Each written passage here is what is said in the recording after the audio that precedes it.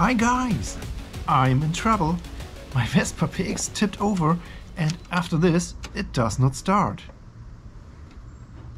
Now I try to troubleshoot this issue. What do you think? Can it be fixed? Ignition is on, the gas valve is now open and the choke is activated. Let's try to start the engine.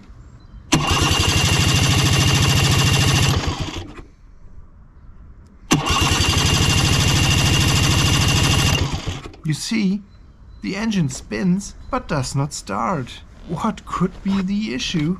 I suspect that the idle jet of the carburetor could be blocked, as this happened also some years ago. My first step is therefore to demount the idle and the main jet. To clean them, to get to them, I need to demount some parts now.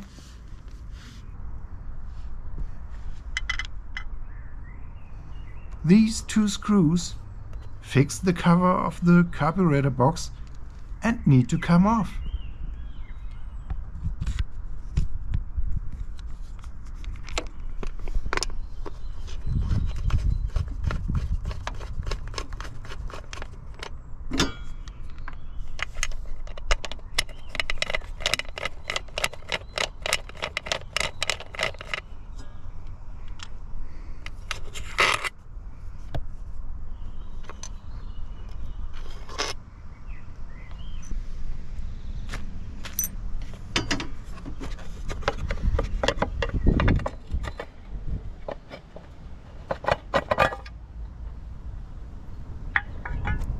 Alright, I'm in.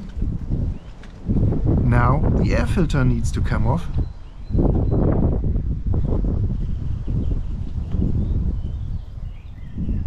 It is fixed by these two screws.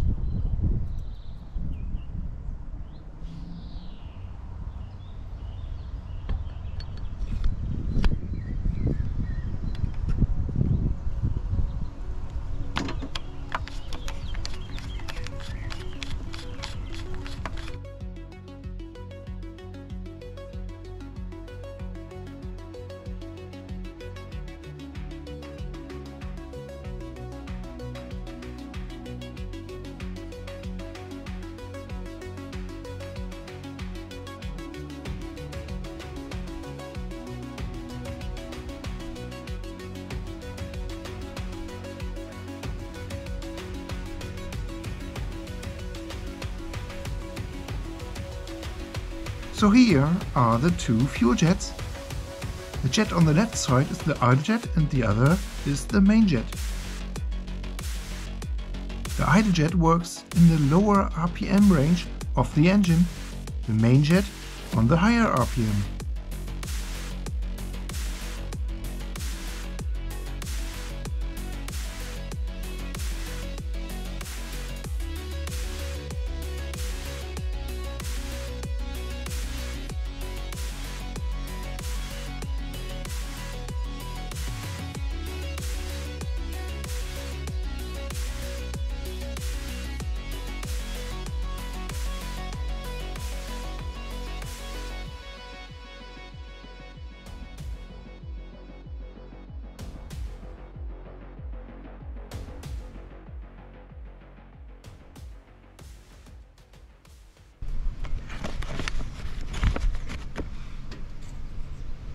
This is the idle jet in detail. Basically, the fuel enters the jet at the bottom opening. As you see, the opening is pretty small, so dirt can easily block it. The air enters at the top of the jet.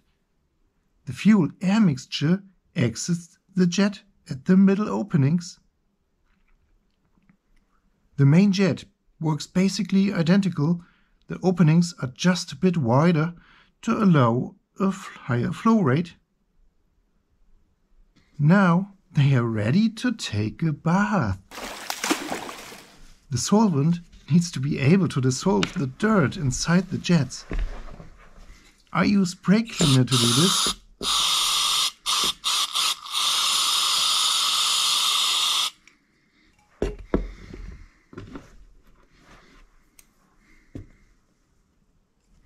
Enjoy your wellness bath, you little jets. The bath duration is 48 hours, so the solvent has plenty of time to dissolve any unwanted substance. To prevent the solvent from vaporizing, I put a metal lid on top. I don't want to wait 48 hours until I can proceed, but that's no problem, as I have spare jets on hand.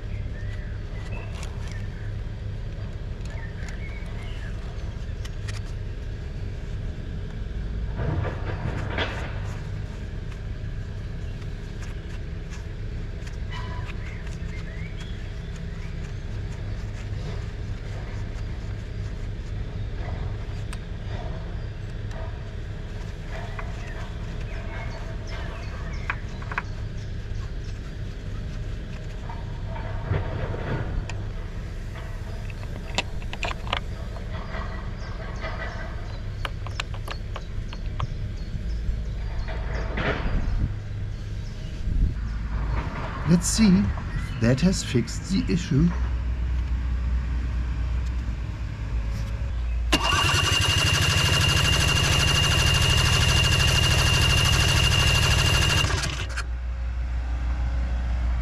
Obviously not. That is really disappointing. As clean jets have previously always cured the issue, what else could be the culprit?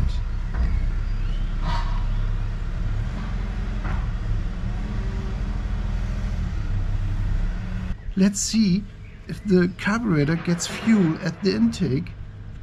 For this, I slightly unscrew the fuel banjo.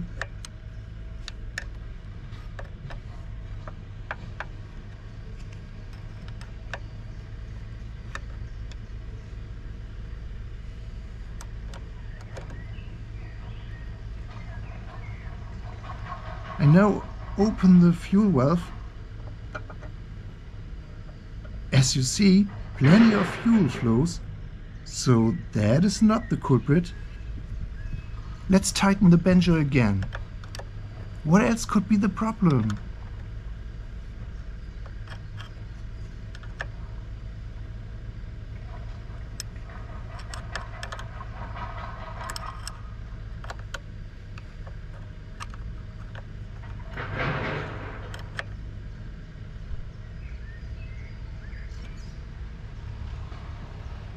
I want to check if the ignition works properly, because without ignition the engine cannot run.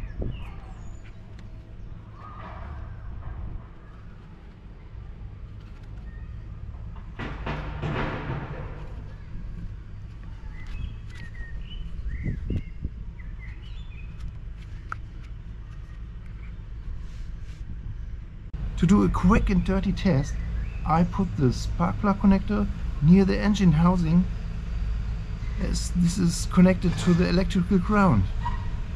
I just need to make sure that there is always at least a tiny gap between the contact and the engine housing.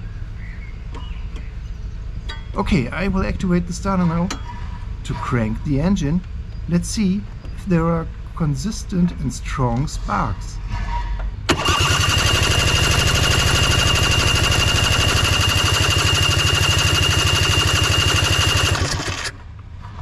Well, there were some sparks, but they were not consistent. Maybe that is the culprit. Let's have a closer look on the CDI.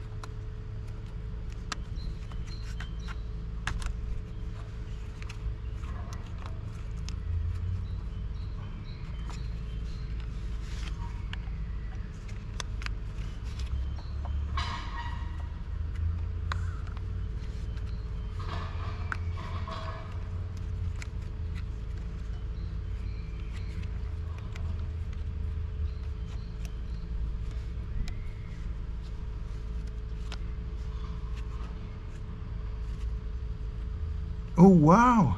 The connector of the white cable is pretty loose. The white cable is the ground connector to the generator, so that could be the culprit.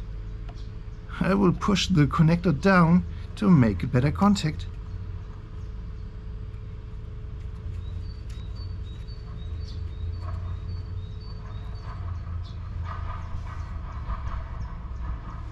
Let's see if the engine now starts.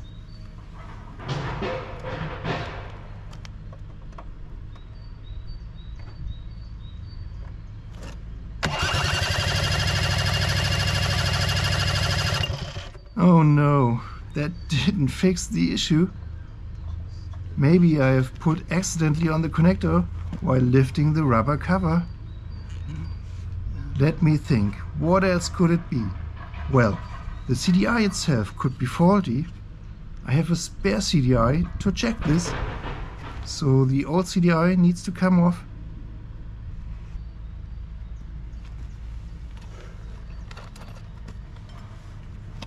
It is fixed by these two screws.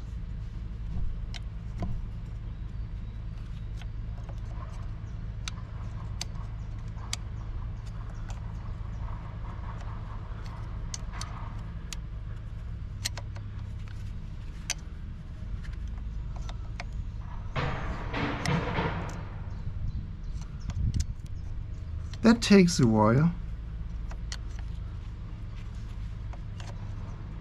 But I have no patience now, so I switch to a ratchet.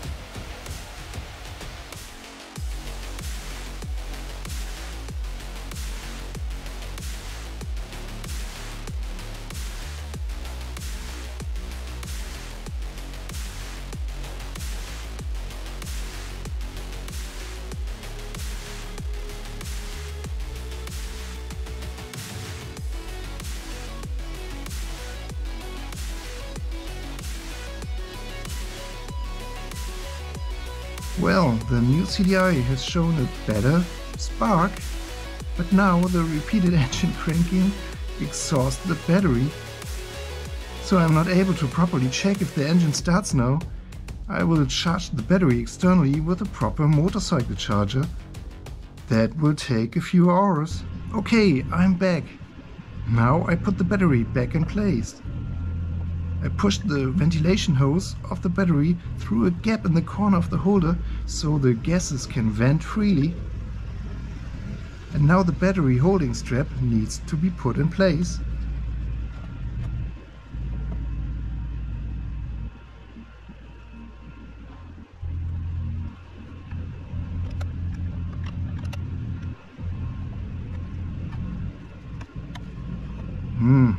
This is a job for two hands.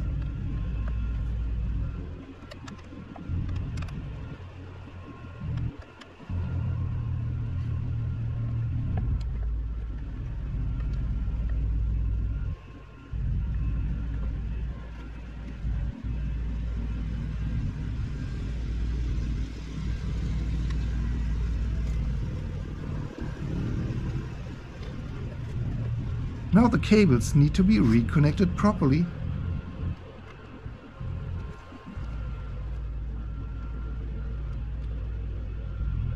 About 80 amperes of current need a solid connection.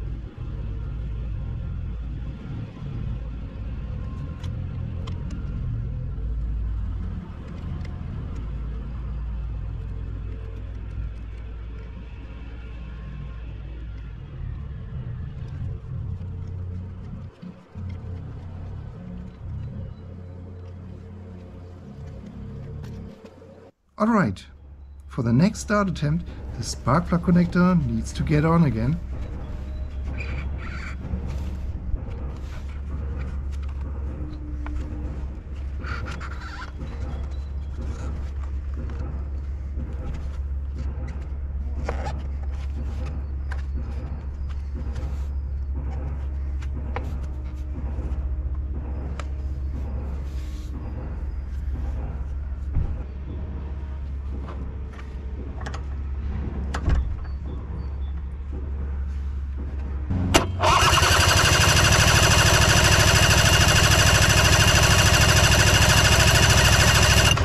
Okay, that was a proper cranking, but no engine start at all.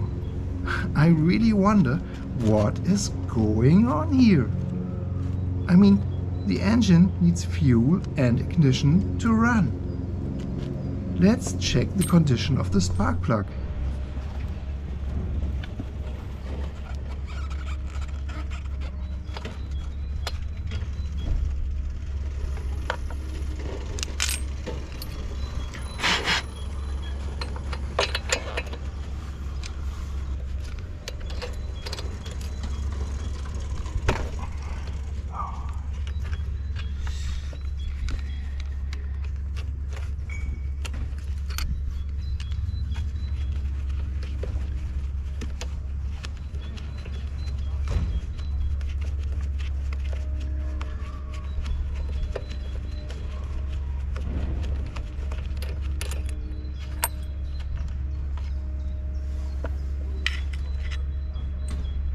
The thread looks wet.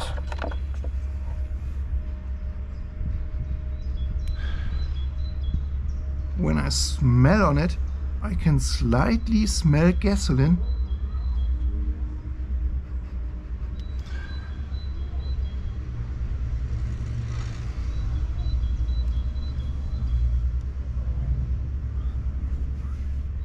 But the top part shows some carbon deposit.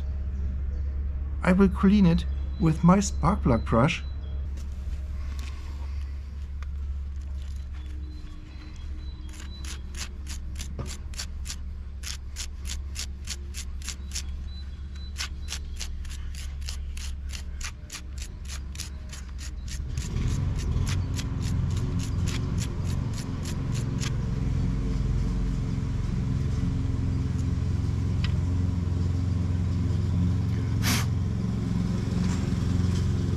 Let's make an ignition test with the spark plug connected to see if the spark plug works properly.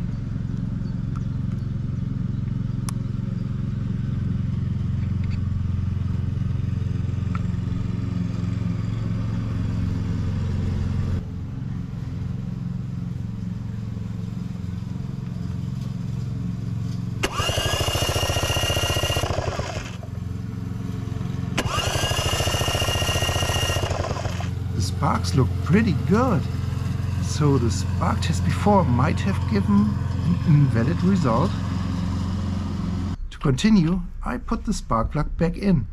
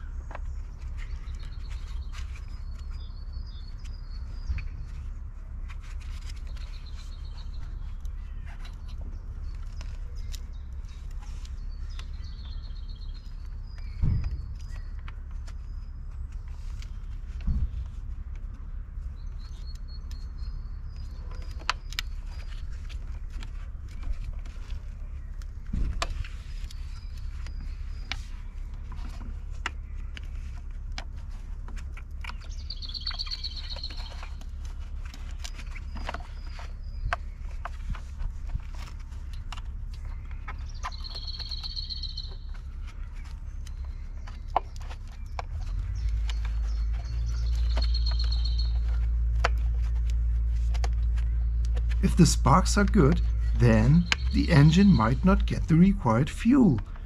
Let's see if the engine starts if I pour some gasoline into the engine intake. I use this small container filled with fresh gasoline.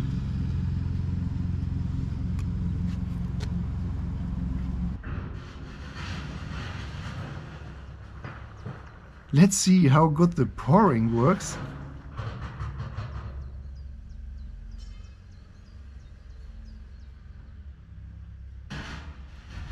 Okay, that should be sufficient. Now let's crank the engine.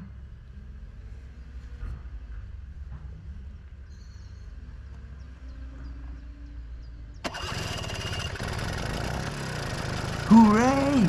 It starts!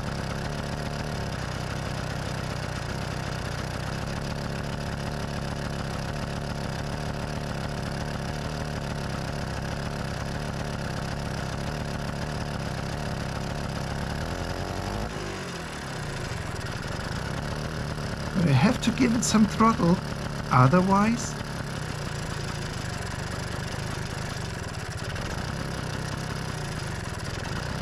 the engine dies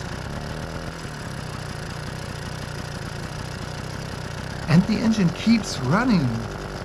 The gasoline I poured into the intake is long gone. Obviously the carburetor is able to deliver fuel for higher RPMs, but not for idle and the engine start. Anyway, something is wrong with the carburetor. Let's see if I can keep the engine running in idle when I tweak the idle screw.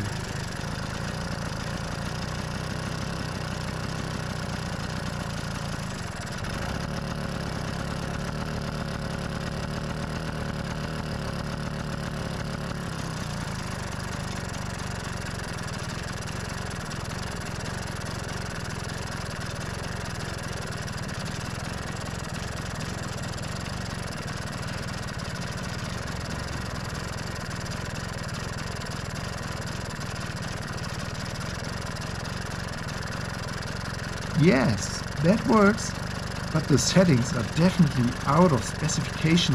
Let's see what happens if I close the fuel valve.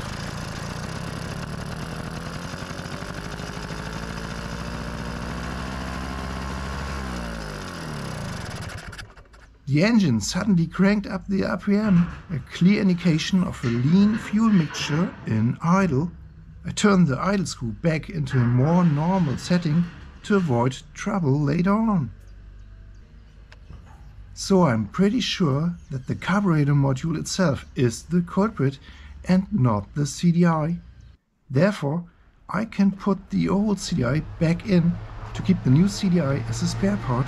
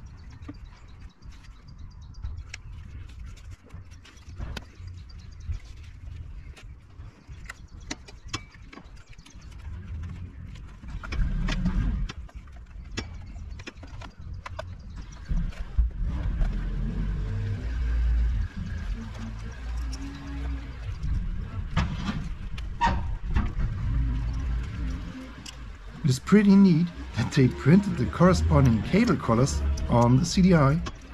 That makes it easier to connect it properly.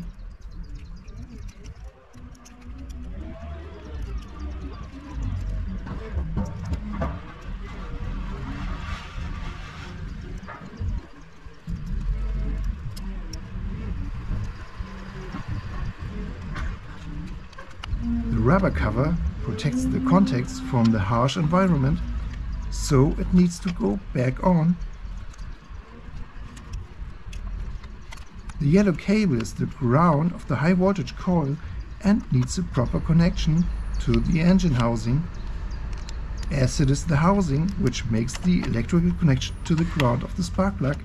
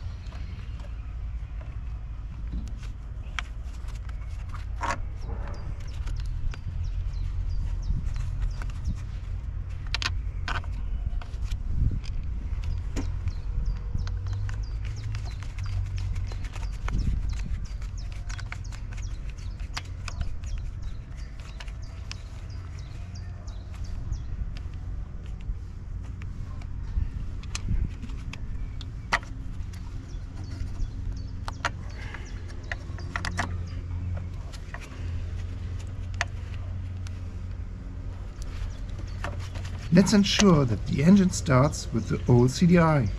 For this, I again pour some fuel into the engine intake.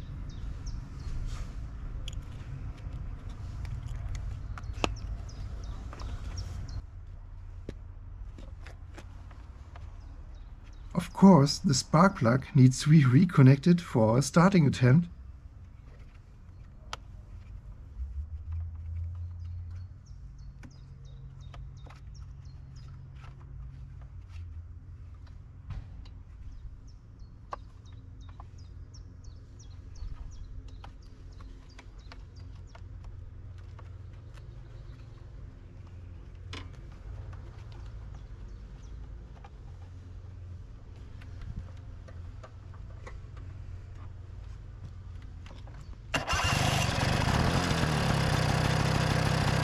Yes, it runs as seen before, so the old CDI is obviously okay.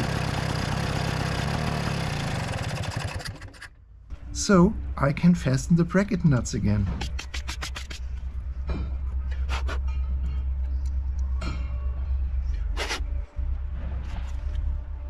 Unfortunately, I have no carburetor on hand, so I have to order one. I hope that the correct model is available. But anyways, it will take a few days until I have it on hand. This will be covered in the second part video. The new part is obviously not for free, so you can support me to fund it. You can easily make a small donation via PayPal, and I think this video has at least the value of a coffee to go for you. The PayPal address is donate@gmx.net. For more details on how to donate, please see my end card and the video description with my product links. I hope you are feeling good. Like and comment. If you are not already a valued subscriber, you now have the chance to become one. Stay tuned for the second part of this video and also check out my other videos for tech nerds like you. I will see you next time. Bye bye.